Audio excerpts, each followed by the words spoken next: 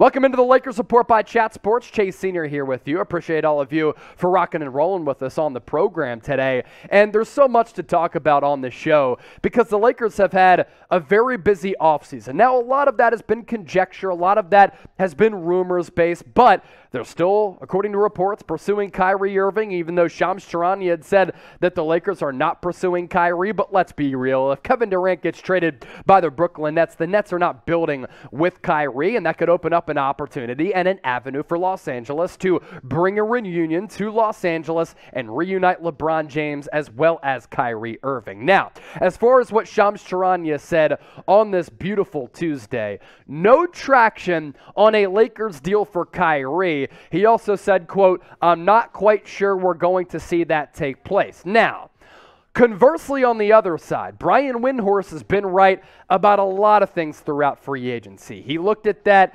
Jazz trade of Royce O'Neal. That has now become a viral meme of him and his soliloquy on ESPN. He predicted that the Heat were going to wait for the Kyrie Irving situation in Brooklyn to blow up so that Pat Riley could pursue Kevin Durant. He also was right in saying that James Harden was going to get traded to the Philadelphia 76ers. So there's a little bit of a battle between NBA insiders. And as far as Brian Windhorst goes, I think he's been the winner in the media landscape throughout the offseason because why? He's been right a lot. Will he be right about Kyrie? Only time will tell. As for the Lakers trade targets, that's kind of what our focus is on the Lakers Report today. Obviously, we got to start off with Kyrie Irving because there's been so much buzz on that front about LeBron being open to teaming back up with Kyrie Irving and Kyrie making his way from the East Coast in BKN all the way out to the West Coast in Los Angeles. Now, this is what we know. Kyrie, for a couple of weeks now, not just for a couple of days, has been in LA. He's been training there, and there's word, according to a lot of people close to him, that he wants this deal to happen. Again, Kyrie is not going to want to go back to Brooklyn if Kevin Durant isn't there. Now, is KD using this as a leverage play with the front office in Brooklyn to make them pay Kyrie Irving? Potentially. But we're going to continue to monitor this situation because there's certainly some juice on that front. Before we continue to take a look at some Lakers trade targets, we have another challenge here inside the walls of Chat Sports. And here are our challenge results from last month in June as we were doing a like competition. Lakers Report in at number 5 among all of the channels under the Chat Sports umbrella. Appreciate all of you for helping us out, showing up and showing out and representing the purple and gold. This month's challenge is subscribers. So if you want to stay in the know with all things Lakers, if you want a video every single day pertaining to the Lake Show, just hit that subscribe button down below or plug in the link, youtube.com/LakersTV. We're going to continue to cook up heaters here on the Lakers Report, trying to pick up as many subs as possible because Warriors today, they've been crushing us in terms of subs throughout the offseason. Trade target number 2, Kevin Durant. Also of the Brooklyn Nets. Will he be formally of the Brooklyn Nets? Only time will tell on this front as well. Here's what John Hollinger said about KD coming to the Lakers and a potential trade package. Post Golden State, I'm not sure he's interested in going to another place where he'd be perceived as riding somebody else's coattails. On the other hand, if he's riding with Kyrie, this is the one place where they can keep riding. And one can argue that with LeBron James getting on in years, it's still a chance for Durant to stamp it as, quote, his team. How would it work? Here you go. There's really only one way. By sending Anthony Davis to the Nets, this is the single best player Brooklyn could get in any realistic Durant trade scenario, and he's signed for 2 more years. Brooklyn has to at least think about it, right? And here is that trade idea from John Hollinger, and I've kind of said this all along. If the Lakers want to seriously bring in KD or Kyrie Irving, or for the topic of this conversation, both players, you're going to have to part ways with Anthony Davis. Now, you can absorb that blow of losing AD, who's special, who's a unicorn, who when he's right, it's a top 5 player. If you bring in KD, who's no doubt and unquestionably a top 5 guy, and Kyrie Irving, one of the league's best point guards when he's on the floor. So if you have to part ways with Anthony Davis, Russell Westbrook, Max Christie, who you selected at number 35, a couple of first-round picks in 2027 and 2029, then a couple of first-round pick swaps in 4 seconds, would you do it?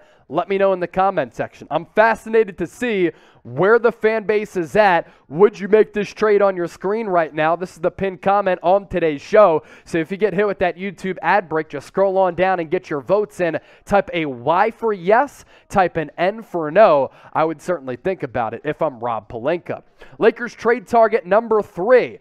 Myles Turner. It is clear by now that the Pacers' direction moving forward, they're in a little bit of a rebuilding phase. That's why they traded away Malcolm Brogdon, because they want to allow Tyrese Halliburton to steer the offensive ship. Love the selection of Chris Duarte. You look at what they did in the NBA draft, stockpiling some more young assets. So does it make sense to hold on to Myles Turner, who's really expensive up to this point and is an older player, and championship contending teams would love to trade for him? I just don't envision how Damian Jones is really going to start at the 5 for the Lakers. And if he does, I think that's a problem for the starting lineup. And it's pretty telling about where the Lakers' depth is at. You bring in one of the best shot blockers. You improve a defense that last year was atrocious. And Myles Turner can also shoot the 3 ball a little bit, so he gives you floor spacing as well. As for trade target number 4, I actually think this might be the most realistic among all of the players who we're talking about on the show. Josh Richardson of the San Antonio Spurs. He's been dealt a lot over the last couple of years. Could he get dealt again? This trade could happen, and it was one that was pitched out there by Bleacher Report, a player-for-player swap. Taylor Horton-Tucker, Josh Richardson, both with contracts in the neighborhood of one another. And let's be frank, THT has not lived up to the expectations of what the Lakers put forward for him when he signed that 3-year deal worth around $30 million. And he's a young player who might need to go elsewhere, get a change of scenery to maximize his ability. With Josh Richardson, you know who you're getting. THT this past year, he shot less than 27% from 3. What do the Lakers need? Athleticism, defense, 3-point shooting, and Richardson can give you that. He has a clunky form to his shot, but he was able to connect from his downtown attempts on 41.5% of his 3-point opportunities. And Josh Richardson gives the Lakers something that they currently don't have a lot of on this team, a good defender who can also hit 3s. So among all of these trade ideas and these trade candidates, I think this is one of the most realistic targets, and it's one of the deals that I would like making and think about making if I'm running basketball operations for the Lakers. If you want to rip me in the comment section, you can certainly do that. Last trade target here, Terrence Ross of the Orlando Magic. And this would really add to the Lakers' bench production from a scoring standpoint. Terrence Ross has been getting it done for a long time on the offensive side of the floor. And you look at what the Lakers were bereft of last year. Bench production, offensive scoring production in general, and that's what Terrence Ross would be able to bring to this roster. Something that they sorely need, something that they sorely missed last year. They had some of the most open 3-point looks in the NBA a year ago. They couldn't capitalize on them. And this kind of goes back to my thoughts on Kyrie and getting rid of Russell Westbrook. If LeBron James is playing with a point guard and players who are good 3-point shooters, I think the Lakers team improves dramatically by about 10 wins. By having Russell Westbrook, he can have as many open 3-point opportunities as he wants, can't capitalize on them because he's never been a good 3-point shooter. So those are some thoughts right there on 5 trade targets for the Los Angeles Lakers. You look at the list here, Kyrie Irving, Kevin Durant. Obviously, it might be unrealistic to pull 1 or 2 of them off. Myles Turner has to be thrown into the equation as well because he could be on the trade block. Josh Richardson of the San Antonio Spurs, then Terrence Ross of the Orlando Magic. With all of that, I ask you this here on NBA Now by Chat Sports. Name a player you want the Lakers to trade for. Let me know in the comments section. And before we get on out of here, make sure you subscribe to the channel. That is the competition that we're having here in the month of July among all channels here at Chat Sports. More than 1 million subscribers across the entire company. Let's continue to add to that number, and let's add to the Lakers Report sub count, youtube.com/LakersTV.